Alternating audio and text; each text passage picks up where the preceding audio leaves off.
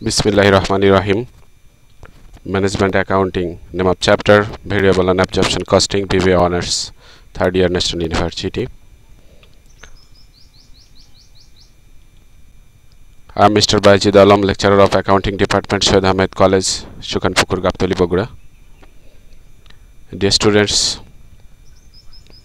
after completing this chapter, after completing the lesson of this chapter, students will know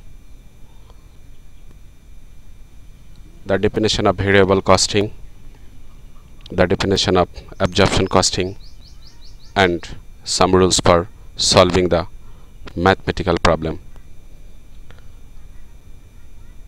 ছাত্রছাত্রী একটা কথা বলি, তোমরা জানো এই বইটা তোমাদের ইংলিশ মিডিয়ামে পড়তে হবে, তাই আমি ইংলিশটা বলছি, পাশাপাশি বাংলাও বলে দেব তোমাদের সুবিধার্থে।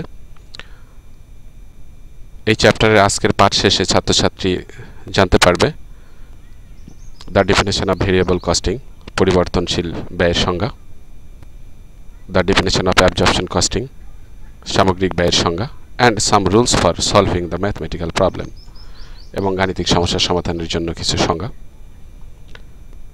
তো let's start. At first we will know the definition of variable costing. সর্বপ্রথমে আমরা জানব variable costing এর সংজ্ঞা। Definition of variable costing: in which costing system at the time of calculating of cost of production, যে ব্যয় হিসাব পদ্ধতিতে cost of production বা উৎপাদন ব্যয় নির্ণয়ের সময় only direct material, direct labor and variable factory overhead are included is called variable costing system. উৎপাদন ব্যয় নির্ণয়ের সময় শুধুমাত্র প্রত্যক্ষ কাঁচামাল, প্রত্যক্ষ শ্রম এবং পরিবর্তনশীল কারখানার উপরি ব্যয় অন্তর্ভুক্ত করা হয়, তাকে ভেরিয়েবল কস্টিং সিস্টেম বলে। In this method, fixed factory overhead is considered as periodic cost.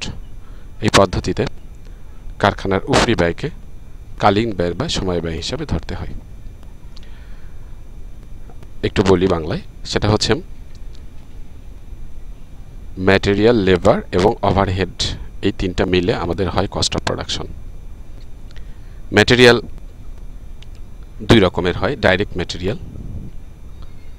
তো এই ডাইরেক্ট ম্যাটেরিয়াল যেটা আছে সেটা এখানে আসবে,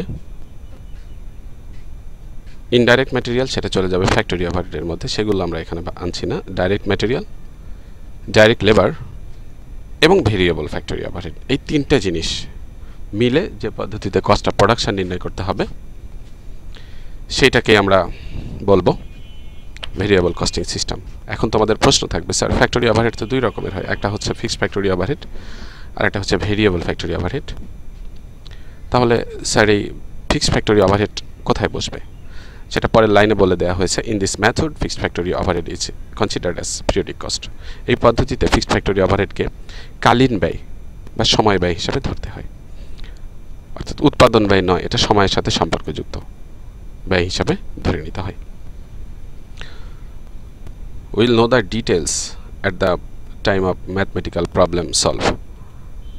এই যে এখানে বলে দেওয়া হয়েছে যে ব্যয় পদ্ধতিতে পণ্যের উৎপাদন ব্যয় নির্ণয় করার সময় শুধুমাত্র কাঁচামাল, প্রত্যক্ষ শ্রম, পরিবর্তনশীল উপরি ব্যয় অন্তর্ভুক্ত করা হয়, তাকে পরিবর্তনশীল ব্যয় বলে। এই পদ্ধতিতে কারখানার স্থায়ী উপরি ব্যয়কে কালীন ব্যয় বা সময় ব্যয় হিসাবে অন্তর্ভুক্ত করা হয়। এরপরে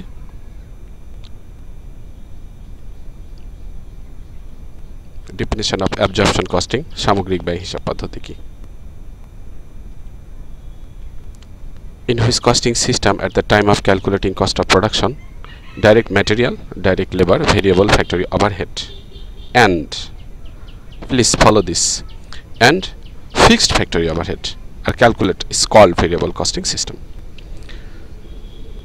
এখানে বলছে এই পদ্ধতিতে বা যে পদ্ধতিতে উৎপাদন ব্যয় নির্ণয়ের সময় প্রত্যক্ষ কাঁচামাল, প্রত্যক্ষ লেবার, প্রত্যক্ষ শ্রম, কারখানার উপরি পরিবর্তনশীল উপরি ব্যয় এবং স্থায়ী ব্যয়, এই কয়েকটা অন্তর্ভুক্ত করা হয়। কোথায় অন্তর্ভুক্ত করা হয়? Cost of goods সোল্ডে।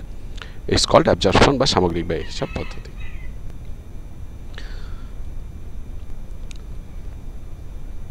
অ্যাকচুয়ালি আমরা দেখতে পাইলাম যে এখানে আমাদের কয়টি পদ্ধতি আছে, দুটি পদ্ধতিতে অঙ্ক করতে হবে। আমরা বরাবরই ইনকাম স্টেটমেন্ট করব, একটা হচ্ছে ভেরিয়েবল কস্টিং সিস্টেম, আর একটা হচ্ছে অ্যাবজর্পশন কস্টিং সিস্টেম। এই দুটো পদ্ধতিতে অঙ্ক করতে গেলে আমাদের অবশ্যই কিছু প্রাথমিক নিয়মাবলী আছে, আমাদের সেই নিয়মাবলী সম্পর্কে জানতে হবে। সেই দুটো পদ্ধতির নিয়মাবলী করতে গেলে আমাদের কিছু কাজ আছে। 1 নম্বর calculation of production cost per unit oblique cost of production. এখানে আর একটা কথা বলতে হয় যে এটা বিভিন্নভাবে করা যায়। আমি প্রথমে অঙ্কগুলো খসড়া করে নিই, ক্যালকুলেশন করে নিয়ে তারপরে অঙ্ক করি। এখন অনেকে আছে পরে খসড়া করে, ওয়ার্কিংস করে, কেউ আছে অঙ্কের মধ্যে করে। তো যাই হোক, প্রথমে যদি আমরা ওয়ার্কিংসগুলো করে নিই তাহলে আমার কাছে মনে হয় যে এটা সুবিধাজনক। Calculation of production cost per unit oblique cost of production cost. আমাদের দুটো পদ্ধতি actually variable costing and absorption costing. এই দুটো পদ্ধতিতে আমাদের প্রোডাকশন কস্ট বের করব পার ইউনিট প্রতি। ডাইরেক্ট ম্যাটেরিয়াল, এটা বোথ ভেরিয়েবল অ্যান্ড অ্যাবজর্পশন কস্টিংয়েই বসবে। ডাইরেক্ট ম্যাটেরিয়ালস বা ডাইরেক্ট লেবার, এটাও বসবে এখানে ভেরিয়েবল কস্টিং এবং অ্যাবজর্পশন কস্টিংয়ে। ফিক্সড ফ্যাক্টরি না ভেরিয়েবল ফ্যাক্টরি ওভারহেড বসবে ভেরিয়েবল কস্টিংয়ের মধ্যে এবং অ্যাবজর্পশন কস্টিংয়ের মধ্যে। আমি তো সংজ্ঞাতে বলে দিয়েছিলাম যে এই যে ফিক্সড ফ্যাক্টরি ওভারহেড, যেটা ভেরিয়েবল কস্টিংয়ে কিন্তু প্রোডাকশন কস্টের মধ্যে আসবে না, সে শুধু কোনটার মধ্যে আসবে? অ্যাবজর্পশন কস্টিংয়ের মধ্যে। তাই এখানে অ্যাবজর্পশন কস্টিংয়ে বসেছে। এখন আমাদেরকে কি করতে হবে? এখানে এইগুলো যোগ করলে আমরা যেটা পাবো সেটা হচ্ছে যে পার ইউনিট প্রোডাকশন কস্ট। এরপর অ্যাকচুয়ালি আমাদের এই দাগগুলো একটু নিচে হওয়ার কথা ছিল, এটা উপরে উঠে গেছে, এটা অঙ্ক করার সময় ঠিক করা হবে। 2 নম্বরে বলা আছে অঙ্কে প্রোডাকশন ইউনিট অর্থাৎ উৎপাদন একক, unit sold, ending inventory unit এবং ওপেনিং ইনভেন্টরি ইউনিট এর মধ্যে যেটি দেওয়া থাকবে না সেটি বের করে নিতে হবে। অর্থাৎ আমাদের প্রথমে অঙ্কটা পড়ার পর আমরা দেখব যে কোন তথ্যটা আমাদের অঙ্কে দেওয়া নাই, লুকানো আছে, যেটা বের করা সম্ভব। উৎপাদন একক, বিক্রয় একক, সমাপনী মজুদ একক না প্রারম্ভিক মজুদ একক, এর মধ্যে আমাদের যেটি দেয়া থাকবে না সেটি বের করে নিতে হবে। বের করে নেয়ার একটা ফর্মুলা আছে, আমরা সেই ফর্মুলাটাকে দেখব। Production unit equal to unit sold plus ending inventory unit minus opening inventory unit. Actually এখান থেকে বের করা সম্ভব অনেক কিছুই। প্রোডাকশন ইউনিটই যে শুধু বের হবে তাও না, এই সূত্রটাকে আমরা ইকুয়েশন, যেহেতু এটা একটা অনেকটা সমীকরণের মতো, এখান থেকে কিন্তু আমি এই ইউনিট সোল্ড বের করতে পারবো, এখান থেকে এন্ডিং ইনভেন্টরি ইউনিটস বের করতে পারবো, ওপেনিং ইনভেন্টরি ইউনিটস বের করতে পারবো। অনেকেই করে কি যে এক একটার জন্য এক একটা সূত্র করে, আমরা এতগুলো সূত্র এভাবে করবো না, আমরা শুধু একটা সূত্র মনে রাখবো, পরবর্তীতে ক্যালকুলেশন করে অঙ্কের যেটার প্রয়োজন হবে আমরা সেটাকে বের করে নিব। তো এরপরে আমরা খেয়াল করি 3 নম্বর অঙ্কে নর্মাল ক্যাপাসিটি ইউনিট এবং অ্যাকচুয়াল প্রোডাকশন ইউনিট দেওয়া থাকলে under production unit oblique over production unit বের করতে হবে। ঠিক আছে, এখন কথা বলি। এখানে দুটো কথা বলেছে, একটা হচ্ছে নর্মাল প্রোডাকশন ক্যাপাসিটি আর একটা হচ্ছে কোনটা? Actual production unit. এটা যদি দেওয়া থাকে তাহলে under production unit oblique over production unit বের করতে হবে। এখন নর্মাল ক্যাপাসিটি মানে স্বাভাবিক, নর্মাল প্রোডাকশন ক্যাপাসিটি কি? এটা হচ্ছে স্বাভাবিক উৎপাদন ক্ষমতা। একটা প্রতিষ্ঠানে কিন্তু একটা ক্যাপাসিটি থাকে স্বাভাবিকভাবে, যে সে স্বাভাবিকভাবে 50,000 ইউনিট পণ্য উৎপাদন করতে পারবে। যতটুকু তার স্বাভাবিকভাবে উৎপাদন করার ক্ষমতা সেটাই হচ্ছে কি নর্মাল প্রোডাকশন ক্যাপাসিটি। যেমন আমার মাথায় যদি কেউ 10 কেজি ওজনের একটা ভারী বস্তু দেয়, আমি এটাকে যদি নিয়ে যেতে পারি, কোনো প্রবলেম না হয় স্বাভাবিকভাবে, এইটা হলো আমার স্বাভাবিক ওজন বহনের ক্ষমতা। এখন যদি আমাকে ওইটা 15 কেজি দেয়, হয়তো আমি পারবো কিন্তু আমার কষ্ট হবে, সেটা হবে কি ম্যাক্সিমাম প্রোডাকশন ক্যাপাসিটি। তাহলে নর্মাল প্রোডাকশন ক্যাপাসিটি এবং অ্যাকচুয়াল প্রোডাকশন ক্যাপাসিটি। তাহলে নর্মালটা কোনটা? স্বাভাবিকভাবে যতটুকু তার উৎপাদনের ক্ষমতা, আর অ্যাকচুয়ালটা হচ্ছে যে কতটুকু তার উৎপাদন হলো। এখন এইটার মধ্যে তুলনা করতে হবে। এই দুটো যদি দেয়া থাকে তাহলে অবশ্যই এখানে আমাদের under production oblique over production বের করে নিতে হবে। আন্ডার প্রোডাকশন মানে কি? কম উৎপাদন, আর ওভার প্রোডাকশন মানে বেশি উৎপাদন। এখন এই নর্মাল ক্যাপাসিটির চেয়ে যদি অ্যাকচুয়াল প্রোডাকশন ক্যাপাসিটি কম হয় তাহলে সেটা কি হবে? নর্মাল প্রোডাকশন ক্যাপাসিটির চেয়ে অ্যাকচুয়াল প্রোডাকশন ক্যাপাসিটি যদি কম হয় তাহলে আন্ডার প্রোডাকশন, আর নর্মালের চেয়ে অ্যাকচুয়াল প্রোডাকশন যদি বেশি হয় তাহলে সেটা হবে ওভার প্রোডাকশন। এখন এই আন্ডার অবলিক ওভার প্রোডাকশন বের করার জন্য যেটা নিয়ম আমাদের, অ্যাকচুয়াল প্রোডাকশন নর্মাল ক্যাপাসিটি এর চেয়ে বড়, অ্যাকচুয়াল প্রোডাকশন নর্মাল ক্যাপাসিটি এর বড় যদি হয় তাহলে কি হবে, সেটা ওভার প্রোডাকশন। অর্থাৎ অ্যাকচুয়াল প্রোডাকশন যদি বেশি হয় তাহলে হবে ওভার প্রোডাকশন, এবং অ্যাকচুয়াল প্রোডাকশন যদি নর্মালের চেয়ে ছোট হয় তাহলে হবে কি আন্ডার প্রোডাকশন। আর অ্যাকচুয়াল প্রোডাকশনও যা নর্মাল প্রোডাকশন ক্যাপাসিটিও যদি তাই হয় তাহলে এখানে কিছু হবে না, অর্থাৎ আন্ডার প্রোডাকশনও হবে না অবলিকে, অথবা কি হবে না, ওভার প্রোডাকশনও হবে না। এখন এই জায়গায় দেখো লিখেছি under oblique over applied of fixed factory overhead, মানে এই আন্ডার অবলিক ওভার প্রোডাকশনের সাহায্যেই আমরা under oblique over applied of fixed factory ওভারহেডটা কী করে নিব, বের করে নিব। আচ্ছা, এরপর আমাদের এই কয়েকটা খসড়া এবং প্রয়োজনে দুই একটা খসড়া হয়তো আরও করা লাগতে পারে, সেগুলো এতটা ইম্পর্টেন্স নয়। এরপরে আমরা কি করব, ছক করা শিখব। সেই ছকটা হচ্ছে, আমি যে বলেছি দুটো পদ্ধতি, একটা হচ্ছে কি ভেরিয়েবল কস্টিং সিস্টেম, আর একটা হচ্ছে কোনটা বলো তো, অ্যাবজর্পশন কস্টিং সিস্টেম। এখন আমাদের এই নেম বসবে, অঙ্কে যেটা দেয়া থাকবে সেটা, তারপরে income statement under variable oblique direct costing system for the period ended dash dash. আমরা এখানে প্রথমে বসাই দিব পার্টিকুলার্স টাকা, এটা সব অঙ্কেই বসে তোমরা জানো। প্রথমে বসবে সেলস রেভিনিউ, আউট অফ কলামে টাকাটা বসবে। তারপরে দেখো বসবে এখান থেকে, যেহেতু আমরা ভেরিয়েবল কস্টিংয়ের ভিত্তিতে করছি বা ডাইরেক্টের ভিত্তিতে, less variable cost of goods sold, অর্থাৎ পরিবর্তনশীল উৎপাদিত পণ্যের ব্যয়। এইখানে প্রথমে বসবে ওপেনিং ইনভেন্টরি। ওপেনিং ইনভেন্টরি যদি অঙ্কে সরাসরি দেওয়া থাকে আমরা বের করে ফেলবো, না দেওয়া থাকলে ইউনিট ভিত্তিক থাকলে টাকাকে ইউনিট দ্বারা গুণ করে বের করব। এরপরে বলছে add variable cost of production. Variable cost of প্রোডাকশনটা আমরা বের করে নিব এখানে, সেই ওয়ার্কিংসের অনেক তথ্য এখানে আসবে অঙ্কের মধ্যে। এরপরে এটাকে যোগ করব, যোগ করে যেটা বের হবে এই দুটো যোগ করে সেটার নাম কি হবে, variable cost of goods sold available for sales, অর্থাৎ বিক্রয়যোগ্য পণ্যের পরিবর্তনশীল ব্যয়। এরপরে এখান থেকে আমরা বাদ দিব লেস ইন্ডিং ইনভেন্টরি, মানে সমাপনী মজুত পণ্য। এটাকে যদি আমরা বাদ দিই এই দাগটা এইখানে আসবে, এইটা কি হবে, এখানে আসবে।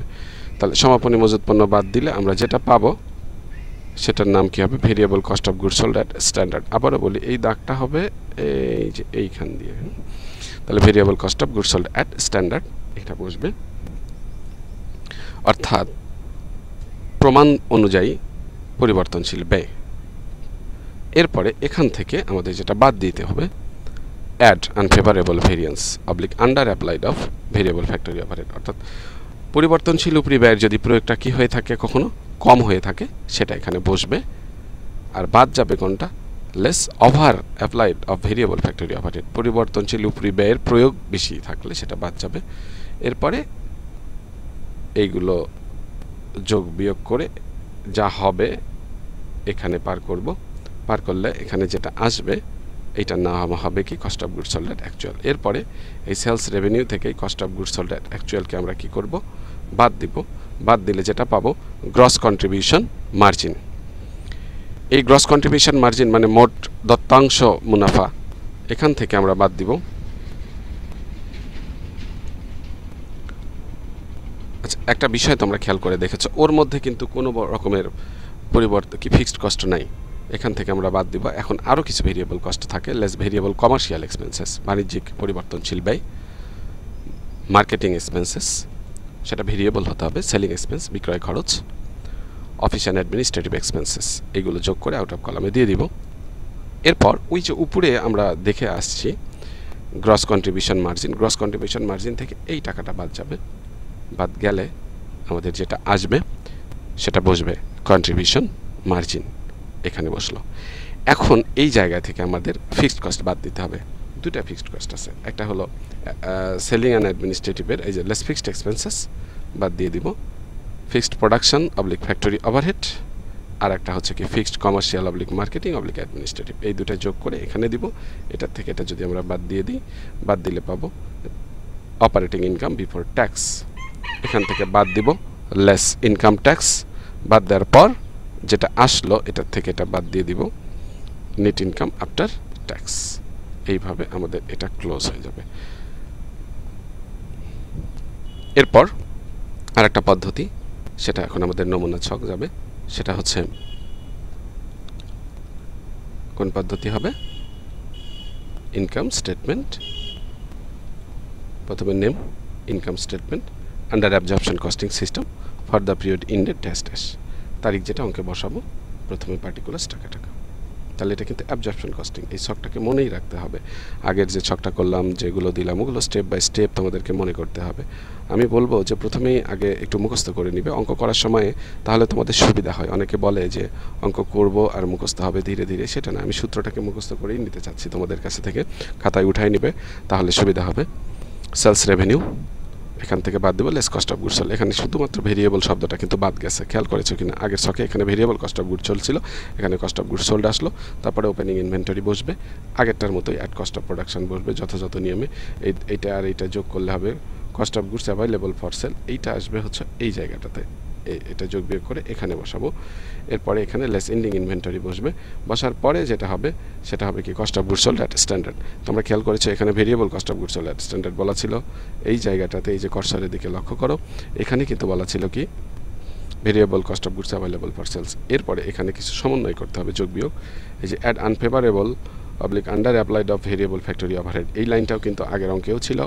এরপরে unfavourable fixed public under applied of fixed factory overhead, এটা নতুন আসছে, যোগ হলো। এরপরে এখান থেকে বাদ দিব less over applied of variable factory overhead, এটা এখানে বসাতে হবে। অর্থাৎ উপরি ব্যয়ের অধিক প্রয়োগ যদি থাকে, বেশি প্রয়োগ থাকে, সেটা বাদ দিয়ে দিব। তারপরে less over applied of fixed factory overhead, এটাও বাদ দিব। বাদ দেওয়ার পরে এই কয়েকটা যোগ বিয়োগ করার পরে যেটা আসবে এটার নাম হবে variable cost of goods sold at actual. এইখানে এখন এই যে সেলস রেভিনিউ দেখতে পাচ্ছ তোমরা, এই সেলস রেভিনিউ থেকে এই কস্ট অফ গুডস সোল্ডটাকে আমরা কি করে দিব, বাদ দিয়ে দিব। গ্রস প্রফিট এখানে আসলো, এই গ্রস প্রফিট থেকে আমাদের বাদ দিয়ে দিতে হবে less variable marketing public selling public office and administrative expenses, R fixed marketing public selling public office and administrative expenses. এই জায়গাটাতে কিন্তু আর ফিক্সড ফ্যাক্টরি ওভারহেড নাই, সেটা কস্ট অফ প্রোডাকশনের সাথে কিন্তু যোগ হয়ে যাবে। এই দুটো যোগ করে এখানে দিলাম, দেওয়ার পরে উপর থেকে বাদ দিলে এটা হবে নেট ইনকাম। তবে একটা কথা বলি, এখানে নেট ইনকাম বিফোর ট্যাক্স লিখতে পারো, আর যদি ট্যাক্স থাকে তখন লিখবো, না থাকলে এটাই নেট ইনকাম। এইভাবে করলাম আমরা। এখন এইভাবে দুটা পদ্ধতিতে আমরা ইনকাম স্টেটমেন্ট তৈরি করব। ইনকাম স্টেটমেন্ট তৈরি করার পর দুটো পদ্ধতির মুনাফার মধ্যে কিছু পার্থক্য দেখা দেবে। দুটো পদ্ধতির মধ্যে যখন আমাদের পার্থক্য দেখা দেবে মুনাফার, সেই পার্থক্যটাকে মিল করার জন্য আমাদের রিকনসিলিয়েশন স্টেটমেন্ট বা মিলকরণ বিবরণী করতে হবে নিম্নলিখিত নিয়ম অনুসরণ করে। সেটা হচ্ছে পার্টিকুলার্স টাকা টাকা, প্রথমে net income under absorption costing বসাবো, এরপরে less net income under variable costing, এটার থেকে এটা বাদ দিব। বাদ দিলে একটা প্রফিটের পার্থক্য দাঁড়াবে, সেটাকে লিখবো ডিফারেন্স টু বি এক্সপ্লেইনড, অর্থাৎ পার্থক্যটাকে ব্যাখ্যা করতে হবে। এরপর change in inventory closing minus opening. আচ্ছা, এখন আমাদের এখানে দেখো আগে লিখেছি অ্যাবজর্পশন কস্টিং, এখানে আগে অ্যাবজর্পশন কস্টিং লিখবো। এখানে যদি আগে নিচেরটা উপরে দিতাম তাহলে এখানে আগে উপরেরটাই বসতো, তাহলে in absorption costing less in direct costing বা ভেরিয়েবল কস্টিং, এটার থেকে এটা পার্থক্য করব। এখানে কিন্তু বসবে ক্লোজিং মাইনাস ওপেনিং করে করে, এটার থেকে এটা বাদ দিব। বাদ দিলে এই পার্থক্য আর এইটা কি হবে, মিলে যাবে। এখন একটা কথা বলছি তোমাদের, সেটা হলো যে এই যে আজকে নিয়মাবলীগুলো দিলাম, এগুলো সিরিয়াসলি মুখস্থ রাখতে হবে, মনে রাখতে হবে, খুব প্র্যাকটিস করতে হবে, খাতায় লিখে নেবে। এবং আগামী দিন আমি তোমাদের যে অঙ্কটা করাবো সেটা করতে গেলে তোমাদের খাতায় এটা উঠায়ে সামনে নিয়ে বসতে হবে এবং কি করতে হবে আমি বলে দিব, তোমরা সেইভাবে পেজ উল্টায় উল্টায় ওইটা দেখবে, দেখে দেখে সেটা কি করবে, মিলিয়ে নেবে। আর যদি কোনো প্রশ্ন থাকে আমার এই লেকচার সম্পর্কে, তাহলে অবশ্যই অবশ্যই তোমরা আমার মেসেঞ্জার গ্রুপে এসে আমাকে প্রশ্ন করবে। আর তোমাদের এই অঙ্কগুলো, এই নিয়মগুলো খাতায় উঠায়ে আমার মেসেঞ্জার গ্রুপে পিকচার দিবে, আমি সেগুলো দেখব। সবাই ভালো থাকবে, আল্লাহ হাফেজ।